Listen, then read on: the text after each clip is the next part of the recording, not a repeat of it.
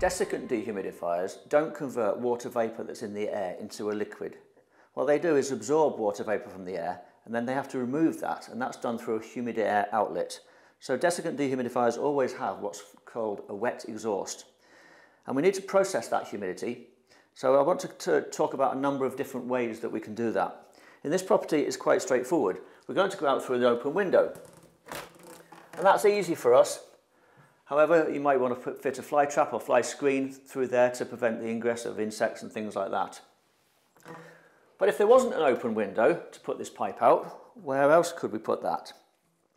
Well, if the kitchen had been stripped out, we could look at the kitchen sink waste pipe because it's the same diameter.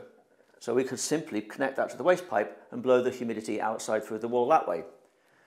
But the kitchen hasn't been stripped out. Okay, what else could we do? Well, if we were in the bathroom, we could do the same. We could put the outlet into the bath waste, if that's going out through the wall.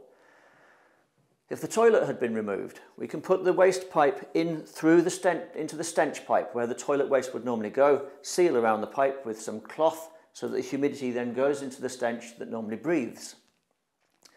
What if we can't do that? Well, what we could do is take the water out of the toilet bowl and poke the pipe through the toilet bowl, through the bend and into the stench, and then put some cling film over the top of the toilet. So then the humidity still goes through the stench and the cling film prevents smells from coming back into the room. Well, what if they haven't got a toilet? In a rare circumstance, somebody hasn't got a toilet. Okay, what can we do? Do they have an air conditioning unit?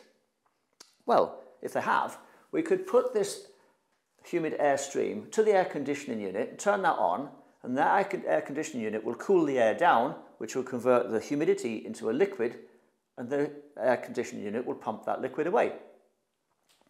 They haven't got an air conditioning unit. Well, have they got an extractor fan somewhere? Most showers have got an extractor fan. Can we put the exhaust against the shower extractor fan and turn that on? Because if we can, then the fan would take that humidity out, and it's designed to do that job anyway. They haven't got a bathroom extractor fan. Have they got a kitchen extractor fan? Because if they had a kitchen extractor fan, we could do the same. The kitchen extractor fan is designed to remove humidity, so we could take this pipe, put it to the extractor, turn the extractor on, humidity is purged from the building. What else can we do? Well, we could poke this out through the letterbox, the cap flap, any area like that, and they haven't got a cap flap. Now we're really starting to struggle for ideas. So if we really needed to, we could take this humidity and push this towards a refrigerant dehumidifier, which would then convert it back to a liquid where it could be pumped to a discharge point. It's worth noting that if the dehumidifier is a small capacity and the water leak wasn't really large, as is the case here, there isn't a huge amount of water in there. And we're in a kitchen, and the kitchen itself can deal with humidity. People are cooking, people are boiling potatoes. There's a lot of water normally goes into kitchens, and it normally dissipates.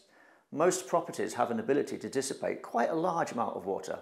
And if you think about towels that are hanging on banisters and showering and everything else like that.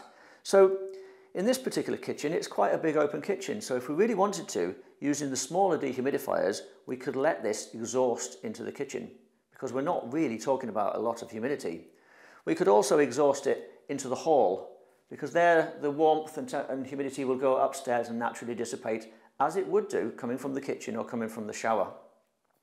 If we were using a large capacity dehumidifier and we have a lot of evaporative water, then it would not be a good idea to discharge that in the building. That could cause further damage. We should also mention that the length of this exhaust is quite critical. If the exhaust is too long, it builds up a back pressure and it slows the machine down. Also, if the air temperature around the exhaust pipe is cold, condensation starts to gather in the pipe and water could run back down into the dehumidifier. And if we thought that was going to be a problem, we'd really want to do one of two things. Ideally, stop the condensation from gathering. Now, in the first instance, we would just need to increase the air temperature in the room so the pipe stayed warmer. If we couldn't do that, we then need to insulate the pipe away from that cold air. To do that, all we need is some form of insulator. Something basic like bubble wrap packaging is quite adequate to wrap around the pipe, 2 or 3 layers, tape it to the pipe, and that makes sure that the pipe stays warm and condensation doesn't gather.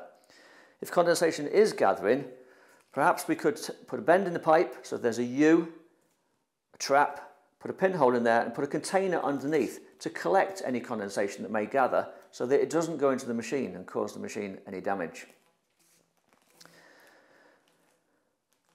If we needed to make the pipe longer, it would be better to move the dehumidifier closer to the exhaust outlet and extend the ducting to the tent rather than extend the exhaust.